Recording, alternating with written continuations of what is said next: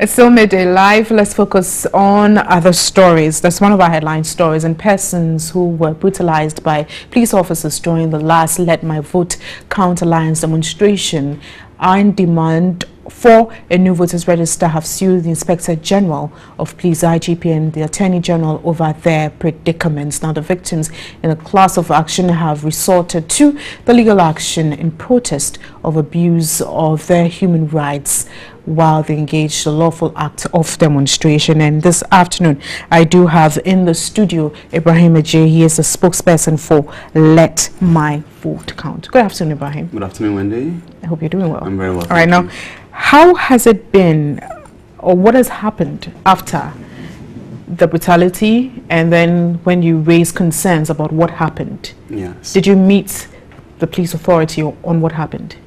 We did, in fact, because at the time, if you recall, we were in fact arrested by the police. That's the leadership of Let My Vote Count Alliance was arrested by the police, and we were to be processed for court.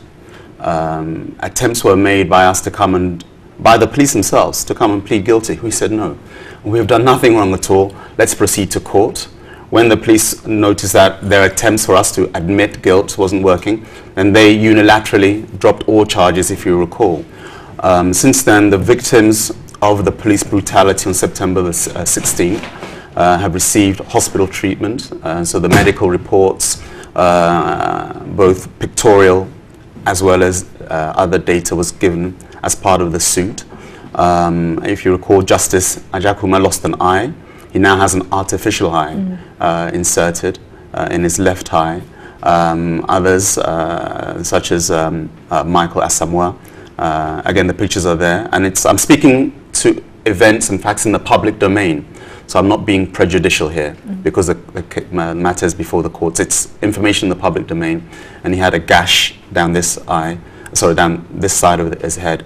So all those evidences have been filed before the courts. I'm sure that the courts in due process will set a hearing where plaintiffs and defendants, that's I'm talking the IGP and the police, together with the Let My Vote Count Alliance and the Ghanaian citizens who were hurt, can then testify, and we'll let the courts decide. So is that to say they have been served? Well, yes, we're giving it to the courts, and I'm sure the courts will. I'm sure the IGP can be found, and the police can be served accordingly. Yeah. So it means that the issue is now in the law courts. It's in the law courts right now. But the question I was looking at is, which you've tried explaining early on, is that after the incident, did you really meet them to conclude on the issue? You did air your concerns to them. What was the feedback from these persons mentioned? That's why I mentioned that we were arrested. Yeah, and in that process, we met with the police. There was dialogue. It wasn't just the fact that we were arrested. Positive or negative? It was amicable. Let me put it that way. Because we had 4 separate meetings post September 16th with the police. And it was amicable. I want to state on record here again, Wendy, Let My Vote Count Alliance, we appreciate and welcome and indeed applaud the police for the wonderful work they do day in, day out for the citizens of Ghana. And I think the police are aware of that. We do recognize the work they do. And we, as I say, celebrate the police. Having said that, there is a body of the police, albeit a minority, who, with all respect, are not fit to wear the uniform. They are denigrating the police by the actions that they took. How is it that you can fire a tear gas canister into somebody's eye and not even into the air? How is it that a 70-year-old grandmother, and the pictures were captured on TV3 and other media, this is not for dispute, being whipped by the police for no other reason than they were peacefully demonstrating? And the thing that we need to understand is this: there is no footage, and I mentioned this at the time, if you recall, Wendy, the police were videoing us as well, and there is no footage of Ghanaians attacking the police. When they fired the tear gas, we dispersed. Now, if the intention was for us to disperse and you achieve your aim, then why follow us with horsewhips and batons, men, women, and grandmothers being whipped by, as I say, some of the police? I want to underscore that. And I'm hoping that this will give the oxygen for democracy. And maybe when we go to court, some of the police themselves can blow the whistle on their colleagues who killed, or not killed, but if you will, attempted murder. And I say attempted murder purely for this. Live ammunition was fired on that day. Now that matter is in court, so yes. I'm sure that will be dealt with. But you also threatening to hit the streets. Yes. Regarding you demanding the Electoral Commission to spell out how it intends to clean the register. Yes. Since, if you recall, October 25th, 26th, the EC itself empaneled a 5-member committee led by VC RAC Crab to look into the merits of having a new voters register. What they came out with in the report, which was released in December 2015, was that they don't see the merits of a new register, but what they do recommend is that there should be a process of validation. Now, validation is a process. This is the EC's own panel members' report and recommendation. And they state that what they suggest is that validation be taken place. And the process of validation is this, Wendy. All the polling stations will be opened, and the 14,158,032 people, let's say 14 million people, on the register would be invited to go and validate your status.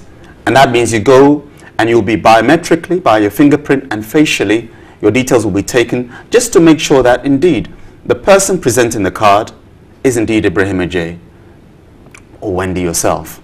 And that's the procedure that the EC has recommended.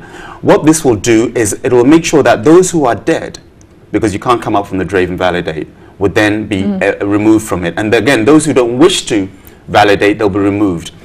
The panel report by VC RAC Crab, after page 2021 of that report, states that they estimate 584,000 people have died since 2012, but they are likely still to be on the register.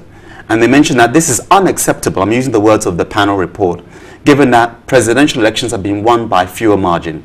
You recall that in 2008, Professor Mills won Tain, and therefore the election by 29,000 votes. And here you have 584,000 names that are on there. In fact, if I can cut you there, now the EC has come up with a calendar for activities ahead of the elections. And even if you're not satisfied with that, have you tried reaching out to the EC in person as a team or a group? And also, have you written to the Electoral Commission to air out your grievances? And what would you do next? We're not alone in this. Remember, Let My Vote Count is an alliance.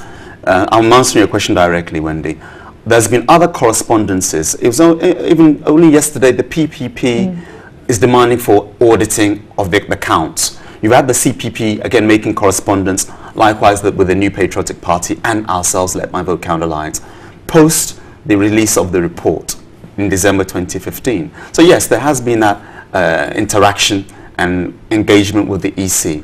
And while they've put out a timetable, the timetable, in fact, does not include what its own member panel has recommended it to do. And December has come and gone since the report came out. January has come and gone. February has come and gone. We're now in March. In 2 weeks' time, we'll be in April, leaving 6 months and a week to the elections. I want to add something very briefly, Wendy. The Constitution, as per CI 72, makes it obligatory that 3 months before the election, the provisional voters register is displayed, which takes us to July, August of this year. And yet, the validation process is not even in place. So what do you intend doing about this issue? Oh, I mean, we have the right to assemble and bring pressure to bear. So that's what Let My Vote Count Alliance will do. We're hoping demonstrate again. To demonstrate again. Okay. And again, we're doing so with the full confidence of Ghanaians, knowing that we'll bring pressure to bear, legitimate pressure to bear, that the EC under Charlotte Essay will do the necessary thing. Do the recommendations of your own panel. What do you have to fear? Because this will remove the illegality within the electoral register and make sure that we have a free, fair, credible, and indeed peaceful election. Thank you very much, Ibrahim Ajay. He is the spokesperson for Let My Vote Count.